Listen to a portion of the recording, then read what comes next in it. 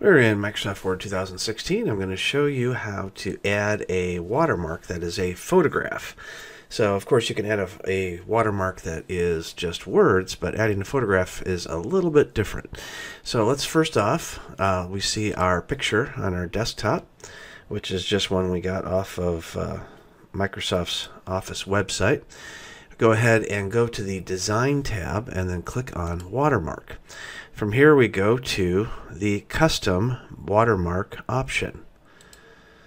And now we go ahead and click on Picture Watermark, select Picture, and we're going to browse to a picture on our desktop, and then we're going to select it,